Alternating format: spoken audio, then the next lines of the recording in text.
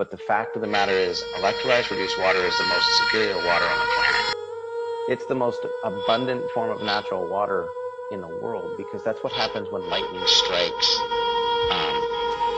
the lakes, the oceans, things like that. It releases all these electrons. It's called the dissociation of water.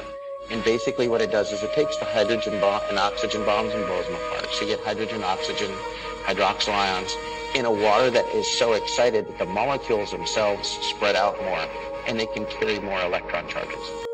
And so that is why it's the best water for hydration. It's the best way to carry nutrition. It's the best way to detoxify a cell, because it can get in and out of a cell quickly.